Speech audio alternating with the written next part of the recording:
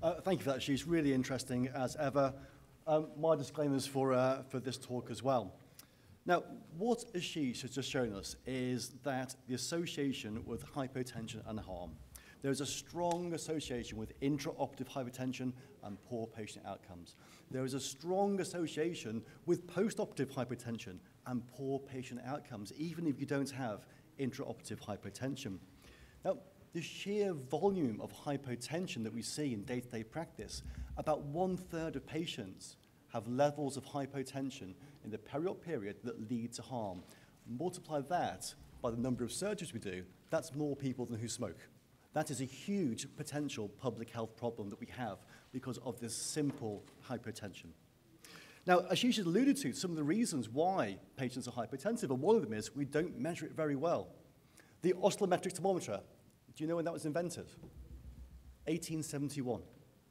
It was automated in 1971. That's before I was born. We are using 50-year-old technology on a day-to-day basis. We can do much better. However, a fundamental problem for me about hypertension is that we treat it. We allow it to happen. We live in this very reactive state of medicine. Hypertension occurs, we get the purple drug, we give an injection, and we treat it. But in the interim, it's happened. And remember, the association of hypotension and harm is the cumulative amount of hypertension we have. So repeated small episodes over time lead to thresholds that cause poor patient outcomes. Now, hypotension doesn't just occur. Okay, it doesn't suddenly just happen like that, with the exception of a surgical clamp comes off. There is a state of biological instability that precedes it, okay, that leads to hypotension. Now, if we could detect this, and we can't with our current monitors, we can move to the state of proactive medicine, treating the event before it actually happens, or treating the physiology, rather, that leads to the event.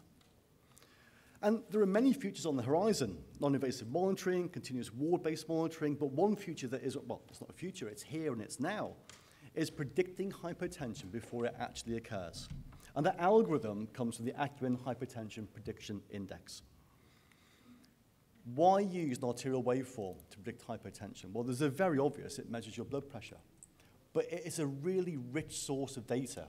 Each individual arterial waveform gives us a huge amount of information. We can look at systolic rise time to look at contractility. We can look at systolic decay time. It tells us about large vessel compliance. We can measure heart rate. We can infer stroke volume. Overall, from each individual waveform, you can extract around about 160 different features or physiological features. Now, this information on its own tells you very little about hypotension in the future, but how these things interact do. If we look at the variability of biological signals, that tells us a huge amount of information. As I stand here now, my pulse is about 70 or so. I'm not particularly fit. It's not really 70, is it, though? It's 68, and then it's 72, and then it's 70. The average is 70 over a minute or so. Now, this biological variability that we see, as we become unwell, we lose it, and we can quantify that. We can look at the complexity of the arterial waveform. That gives us huge information about instability. We've all seen this. We look at a nice healthy patient, a very good arterial waveform. We can see the notch. We look at a septic patient on ICU. The waveform's almost featureless. And we can quantify that through a process called entropy. And we can look at how all these different factors interact with each other. And that starts to give us really, really big amounts of data, around about 3,000 features for each arterial waveform. And this is where machine learning comes in. And the biggest shock to me was when I thought machine learning, I thought Terminator, artificial intelligence, it's just stats, but on a very, very large scale. You take those 3,000 features and you do simple ROC analysis. You come out with around about 60 or so that are predictive of hypotension. And then you start doing what's called combinatorial analysis. You take those features, 3 at a time, and you multiply them together at different powers, so maybe -2 to +2. And that then starts to give you round about 2.5 million features for each arterial waveform. That is now big data when you apply it to 150 million arterial waveforms that we have in the database, 400 trillion data points. And what you come out with after the machine learning process is 23 features to predict impending hypotension. So what you get is an algorithm in the box. You get a number. That's it there, the Hypotension Prediction Index. And we get other parameters that I'll talk about briefly, such as DPDT, a measure of contractility, and Eadyn, a rather complex parameter, but gives us really rich information about how to treat patients.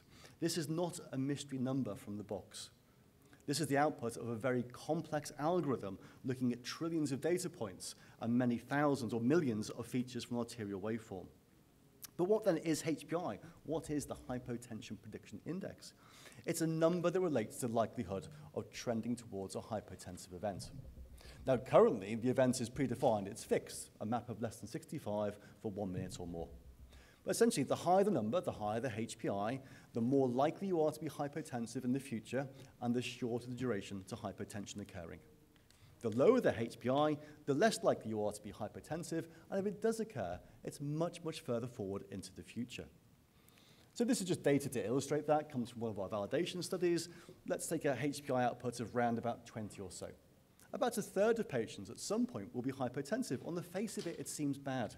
But as they approach hypotension, the HPI output starts to increase. But the average time to hypotension there is around about 8 or 9 minutes. Let's look at HPI where it's higher, so 90 to 99. Almost all patients will be hypotensive moving forward, and the time to hypotension is shortened, around about 2 minutes or so. Why is that important? What is the whole point of this? Well, the whole point is that you can intervene before hypotension happens. This is from an open anterior resection. The red line is our mean arterial pressure. The black line is our HPI. Now, HPI alarms here around about 85. That's when it has a high positive predictive value. But at this threshold, we don't see hypotension for 7 minutes later. The whole premise of this technology is you have an early warning of impending hypotension. And once you have that, you interrogate the physiology to find out what the cause is and treat it before it leads to hypotension. However, these things are only useful if they are better than what we currently measure. And we measure a lot of parameters in theatre and in the ICU. Let's just focus on mean arterial pressure. If you look at changes in mean arterial pressure 5, 10, and 15 minutes before hypotension occurs, and it doesn't matter whether you choose 30 seconds or 1 minute or 5 minutes, they are just about as good as tossing a coin. Changes in mean arterial pressure away from the event do not predict impending hypotension. And it doesn't matter what you measure. You can measure stroke volume. You can measure heart rate, SVV. They do not predict hypotension with any accuracy. HPI, however, does. We look at the area under the curve. At 5 minutes, it's 0.92. 15 minutes away from hypotension, it's about 0.87. All predictive algorithms suffer from this. The further away you get from an event, the harder it is to predict, although these are excellent AUCs throughout. But it's no different to going outside now. It's nice and sunny. You know you don't need an umbrella. Tonight, will you need one? Probably not, but you're not quite as sure. And so as you get away from an event, it becomes quite hard to predict. But when you look at HPI, 5, 10, 15 minutes before the event, it predicts it much better than any other parameter, and that makes common sense. This is a complex algorithm that is looking at 23 features, each of which a combination from different features. It is data-rich, much better than just looking at single parameters. But going slightly off track now, and it probably raises a few eyebrows from the Edwards folks, it's more than this. Trying to say that HPI is just an algorithm that predicts hypotension is far too simplistic. It is a measure of hemodynamic instability. It's trying to quantify instability within this biological system, which in most people will lead to hypotension, but not all. But it does this, and it changes before we see any change in the common things that we measure. I'll just show you a little bit of stuff that Monty Mython and I did from a porcine hemorrhage model. We have our advanced monitor there, our hemisphere, or the EV1000 as it was then. We have our basic monitoring. Ignore the bottom two things, I'll come to them later. If you look at that bag of blood, and we started hemorrhaging the model where that grey arrow is on the hemisphere there, that's the start of hemorrhage. As soon as you start removing volume from the system, you start to cause instability. And the only thing that detects that is this complex algorithm, HPI. As soon as you bleed the model, it starts to go up. There is no change in our stroke volume, in our mean arterial pressure, in our heart rate. They all remain constant. Okay? This is 160 mils, around about a 3% hemorrhage. Remove more blood from the system, cause more instability. And the only thing that changes that reflects that instability is the change in HPI. Now it's up to around about 64. It's slowly increasing. The more blood you take out, the more instability you cause, the more that number increases.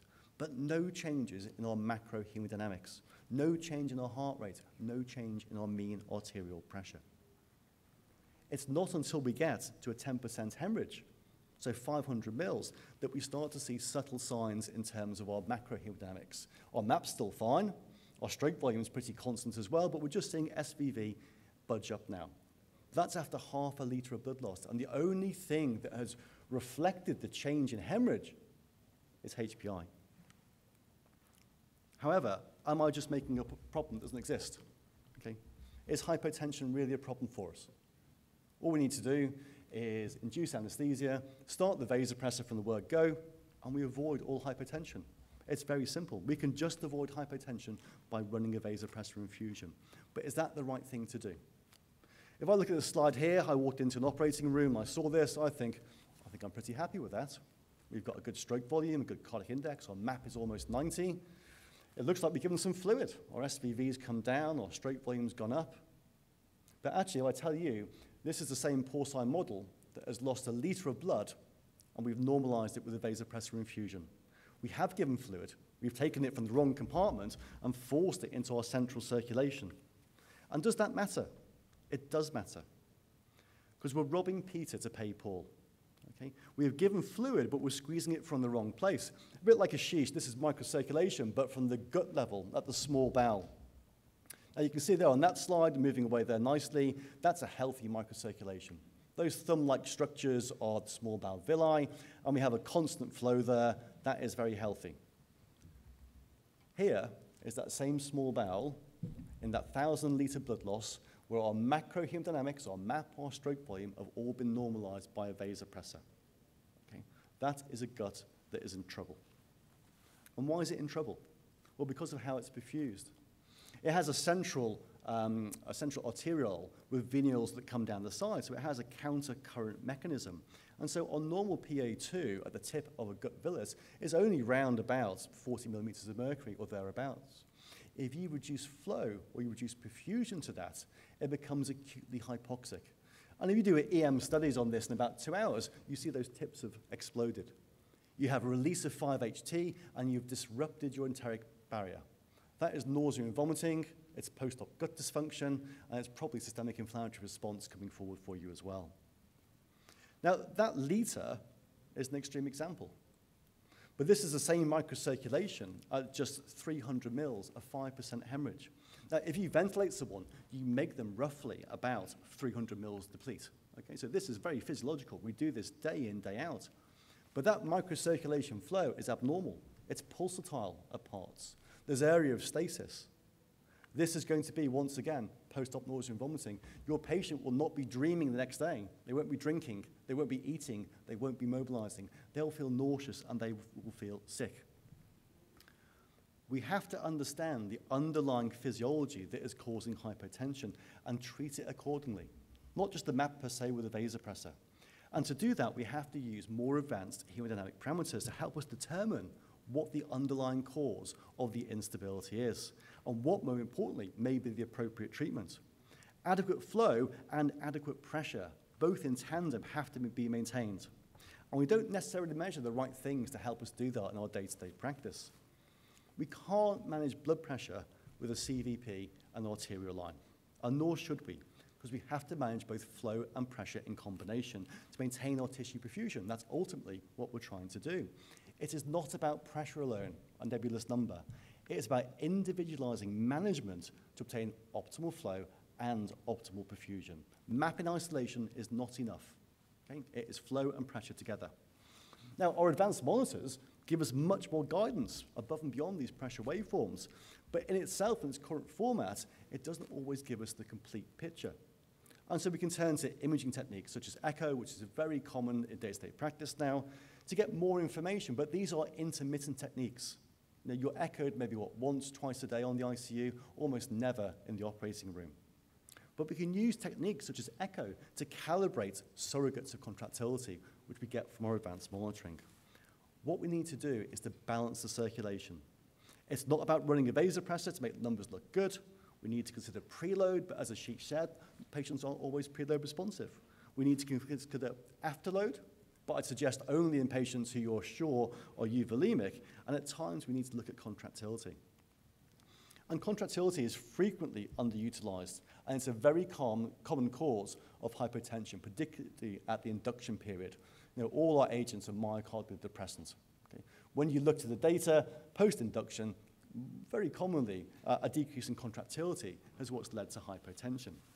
Now, true contractility we get from pressure volume loops. We can't do that in theatre or in ICU, so we look for surrogates, things to help us understand contractility. And the systolic rise time from an arterial waveform is one of those, so dPdt, change in pressure over change in time from an arterial waveform. It's a surrogate for LV contractility. To think what happens here in the heart is the same as what happens here in the wrist, well, clearly they're not the same things. One happens with a closed aortic valve, one happens with an open valve, miles and miles away. And they're not the same. This peripheral measure underestimates true contractility, but they change or they trend in the same direction. And importantly, they trend with interventions. Give inotropes, give a vasopressor, give fluid, they trend together. And that's where it becomes useful. It correlates with what we see clinically. So this is an intracardiac echo, so a short axis view of the left ventricle, taken from intracardiac, so the tip's somewhere near the base from the right outflow. Now, on the advanced monitoring screen, what we've done with that grey arrow is give a bolus of esmolol. And we see that measure of contractility, so dPdt, has decreased from around about the mid-300s to around about 150. It's approximately halved. If we look to our echo, it reflects what we see in this monitoring. Now in our echo, we've got reduced to do fractional shortening, we have a larger end-systolic volume, and we have a reduced stroke volume or ejection fraction. There are limitations to dPdt. It is measured from peripheral artery. It's only been studied in limited patient populations. It underestimates true contractility, but it trends in the same direction as I've showed you just before. It reflects what we see clinically. There are no normal values. You can't say that yours should be 400 or somebody else's should be 600. Again, it's something we use as a trend.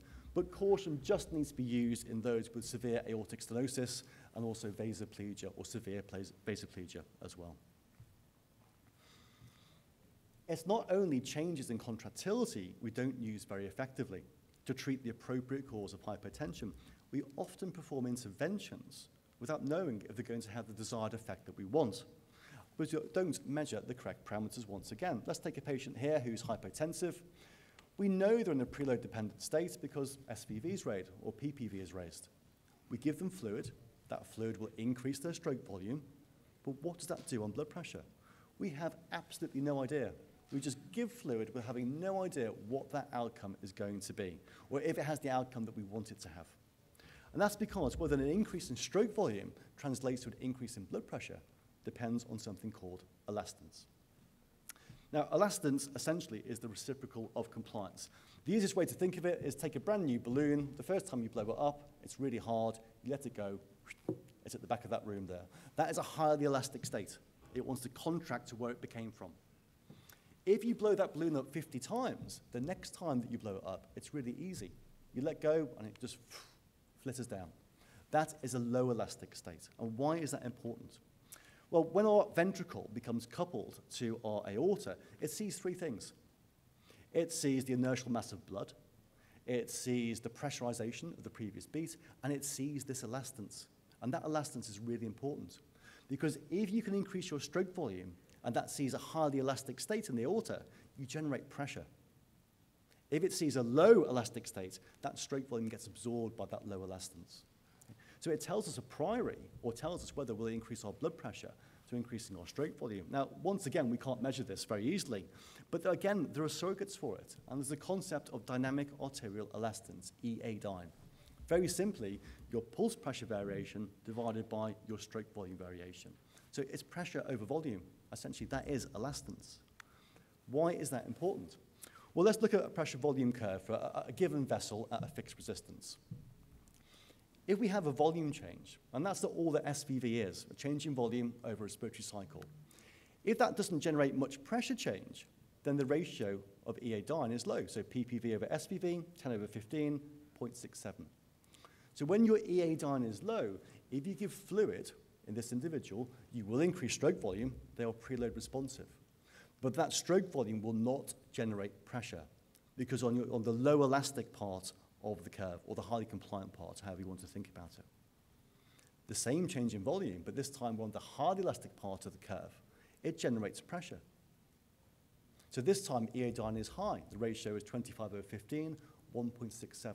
So in this individual, if you give them fluid, they are preload responsive, they will generate stroke volume or an increase in stroke volume, and that will generate pressure. So Eadyn tells us a priori whether giving fluid or not in preload responsive individuals will change our pressure or not. So if your blood pressure is low and you're preload responsive, Eadyn will tell you whether fluid is the fix or not. There's also some use in terms of ICU as well, come from Pierre Guino's group out of France looking at cardiac patients. And they found in a validation study that if Eadyn was low, it told you that if you turn down your vasopressors, would your blood pressure or not decrease? If Eadyn was less than 1, you dropped your vasopressor, your blood pressure tended to drop. And he went on to use this in cardiac ICU to reduce the amount of pressure exposure that patients faced. And he reduced length of stay by around about a day or so as well. So Eadyn essentially tells us it's the interaction of large vessel elastance and our ventricular contractility or elastance. It tells us who is preload dependent, whether they will increase their blood pressure or not to a fluid challenge. And the optimal cutoff is round about 1, but there is a bit of a gray zone. And we can use it to titrate our vasopressor therapy as well.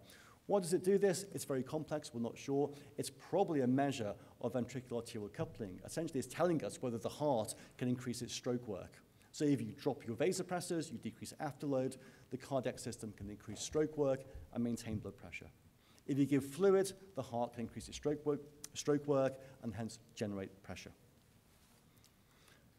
And if we use this new technology, HPI and these advanced parameters, we can have a significant impact on post-op and intra-op hypertension. This is from the Amsterdam group, so Denise Velo and her team out of Amsterdam, as I say. Major non-cardiac surgery, a 75% reduction in hypertension compared to the standard care. And their standard care group was goal-directed fluid therapy. Okay, their standard care baseline was pretty high as it started. Emanuel Schneck's group out of Germany, this time looking at orthopedic patients. We see 88% of the control group had hypertension, but under half of the HPI group suffered hypertension, and they decreased the total duration to almost nothing. But you'll all be familiar with this study from the Cleveland Clinic that used HPI but didn't reduce hypotension load in patients. And that's for a number of reasons. First of all, the hypotensive load was very, very low, less than half of expected. But I'll show you shortly that even with very low hypotensive levels in your institution, you can still reduce them further. But the reason that this trial didn't show a difference in that over half the time, there was no intervention to HPI alarming. If you've got a smoke alarm and you ignore it, you wake up in a house full of smoke. Okay? It's not rocket science. If you don't act on it, nothing changes. But when you do act on it, we see the same sort of reduction in hypertension, around about 57%. Now, this is some work we've done in York with Groningen as well, with Thomas Shireen. This is the same low baseline level of hypertension that you see in the Cleveland Clinic. So a time-weighted average of around about 0.15. Major non-cardiac surgery, this is our baseline data. Okay? About 4% of time in hypotension. If you then tell people just to keep the MAP above 65, nothing changes. We're all trying to keep the blood pressure fine. We're all trying to keep it above 65. We come from a center that knows that hypertension is harmful. So just telling people to keep it above 65 makes no difference. But if you use advanced algorithms like this, like HPI, you can reduce hypotension to almost nothing, 0.9% of surgical time in hypertension using these advanced algorithms. If the fire alarm goes off and you respond to it, you find yourself outside in nice clear air. If you act on the algorithms or act on the alarms, then you can reduce hypotension. And that's because there is 80% compliance with this protocol. Use it well, you can reduce hypertension. And real-world data, once again, this is from the US this time, the MPOG study, 11 US hospitals. And if you use it in real world, you reduce hypertension by, again, almost 60%. Very, very consistent message. The tools are there. We just have to engage with them and learn to use them properly. So I hope what I've told you over the last sort of 20 minutes or so HPI, it's a machine learning algorithm. It predicts hypotension before it happens. It's representative more of instability, though. Don't just think of it as being hypotension. Think of it as reflecting instability in the cardiovascular system. Just running a vasopressor is not the solution. I think I've shown you that. I think Ashish has shown that as well. And what we need is an individualized strategy based on the true underlying physiology. And to do that, we need much more monitoring apart from just a CVP and an art line. And if we treat hypotension or we treat instability proactively using these advanced parameters, using HPI, we can reduce hypotension significantly in our day-to-day practice. That's got to be good for patients. Thank you very much.